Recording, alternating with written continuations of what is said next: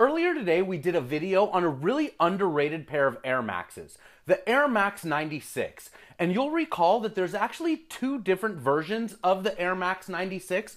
The first version over here, and then the second version with the big swoosh up top. Check out the first version, you'll see that there's a very minimal swoosh on the back heel compared to the big branding swoosh on the Air Max 96 2 up top.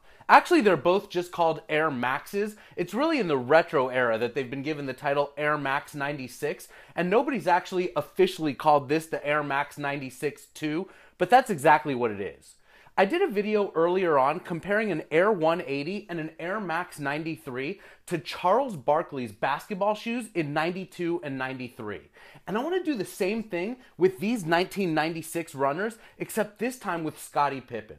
Because back in the day, and even still to this day, oftentimes basketball shoes would mimic the new Nike technology in running shoes. We just found out that the Kobe 9, for example, is going to be made of Flyknit. And Flyknit in 2012 was a big running innovation. So here we are, fast forward a couple years, and in 2014, it's going to be Flyknit on basketball shoes. Let's go back to 96. 96 was a year of big air in shoes. Not quite the full visible air that we'll get in 1997, but in 1996 we had air up in the front, just like the 95, but more air in the heel than the 95. You'll see that it starts to wrap all the way around back here. And this was really the predecessor to full air in the Air Max 97. Let's look at some basketball shoes from 1996, Scottie Pippen's to be exact, and we're going to look at Air More Tempos. This shoe is amazing, and I've got a vintage pair over here that we're going to have a look at first.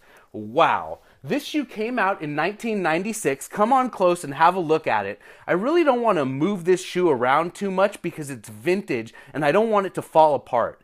You can see that the air bubbles down here are foggy, and that tends to happen to older shoes with air bubbles. So Scottie Pippen was wearing this shoe in 1996, the same year that Michael Jordan was wearing the 11s, and the same year that the Chicago Bulls went 72-10, which is the all-time record for the greatest NBA season. Let's put this shoe down, grab the other one, and what I want to do is compare the air on the Air More Tempos to the air on the Air Max 96s. There's actually even more air in the Air More Tempo than there is in the Air Max 96 runners. And I think the really cool thing about the air in this shoe, come on back here, I gotta show you this. Have a look at this shoe up close and look at how the letters extend down to the air. So look at the R. And the R extends down to the air bubble. And then the I extends all the way down to the air bubble, and the best part is the A, which extends down here, but then look around the back. It wraps all the way around as one A turns into one R back here. Big air in this shoe. This shoe was $160 back in 1996, which was a lot of money. And I actually had a pair of these back in 96. I also had my first pair of Air Jordans, which was the Bread 11.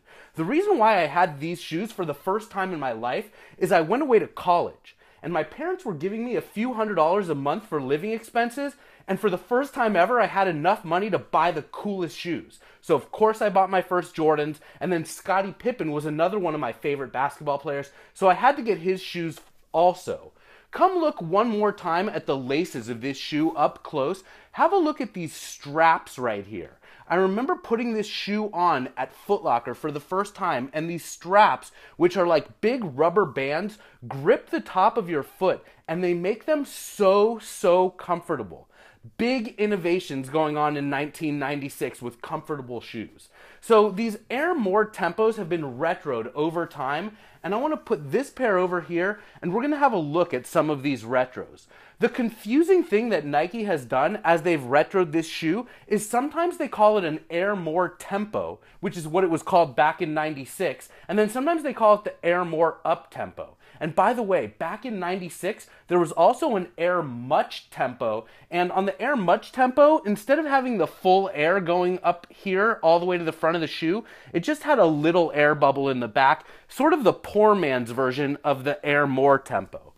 Let's have a look right here at a 2005 edition.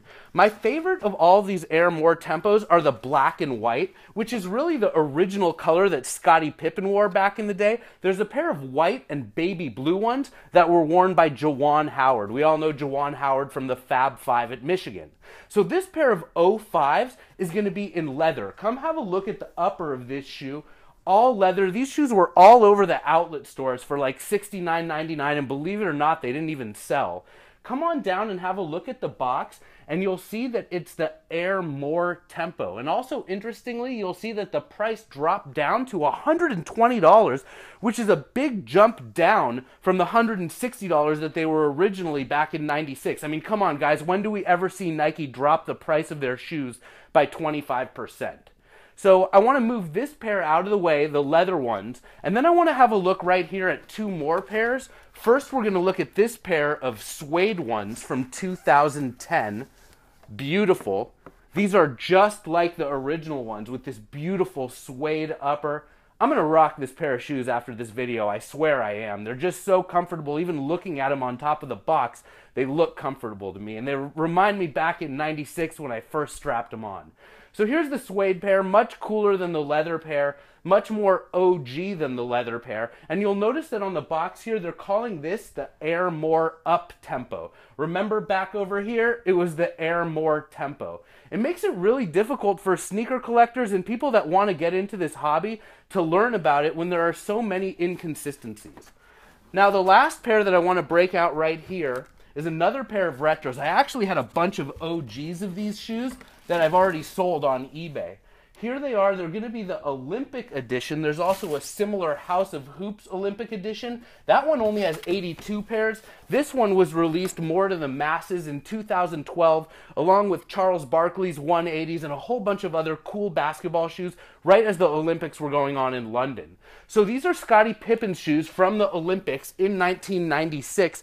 Pippen played on the '92 Dream Team in Barcelona and then also in 1996 in Atlanta. And this is the colorway that he rocked in the Atlanta games. And you'll look back here on the heel and you'll see number 8.